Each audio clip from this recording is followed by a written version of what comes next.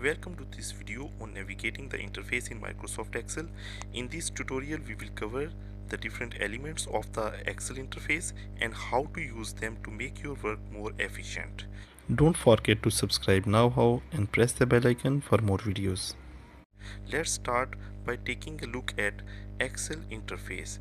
When you first open the Excel, you will see a grid of cells arranged in rows and columns. At the top of the screen, you will see the ribbon which contain tabs that group related commands together. I am going to briefly introduce the functions under each ribbon one by one. File type contain the basic options related to the file management such as new, open, save as, print, share, export and close options. The home tab is where you will find most of the related commands such as formatting, cell style and basic functions. The insert tab is where you can insert various type of content into your worksheet such as tables, charts and pictures.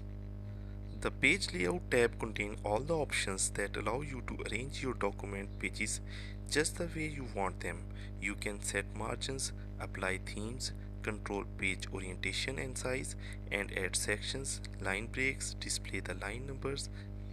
The formula tab is where you can access advanced functions and formulas auditing tools. Data tab in Microsoft Excel is used for importing data from external sources, generating and refreshing data connections, sort and filtering data, and many other data management tools. Review tab in Microsoft Excel is used for checking spelling and grammatical mistakes in the document, write comments, track the data changes, and finally the Review tab where you can customize how your worksheet is displayed, such as zooming in and zooming out. Next, let's talk about the Quick Access Toolbar, which is located above the ribbon. The Quick Access Toolbar contains frequently used commands that you can access with just one click.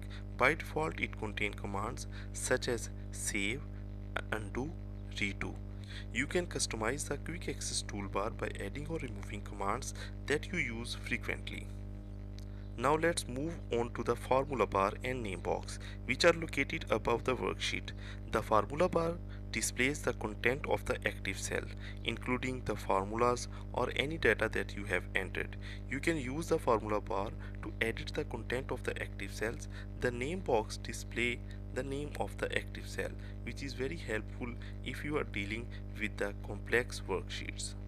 Finally, let's talk about the status bar, which is located below the worksheet. The status bar contains the information about the worksheet. You can customize the information displayed on the status bar by right-clicking it and selecting the options that you want. That's it for this tutorial on navigating the interface in Microsoft Excel.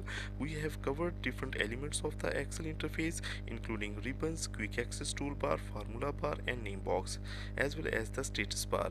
With this knowledge, you can now work more efficiently and effectively with Excel. Thank you for watching and be sure to check out our other Excel tutorials as well. If you found this video helpful, please like, share and subscribe our channel for more Excel tutorials.